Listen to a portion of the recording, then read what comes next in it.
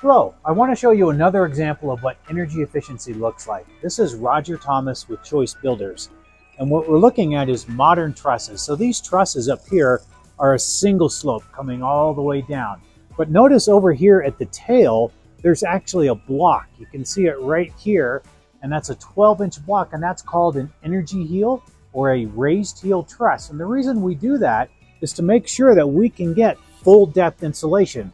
Imagine if that block over here at the very end wasn't there, the top cord would literally be sitting on the bottom cord.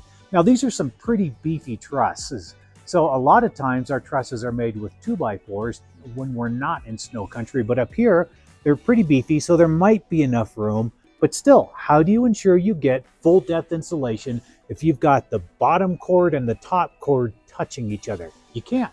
So we do what's called the raised heel truss, so we get full depth insulation all the way to the edge of the wall. And the reason that's important is, one, it's going to prevent cold from pouring into the house at the edge of your wall, but also think about ice dams.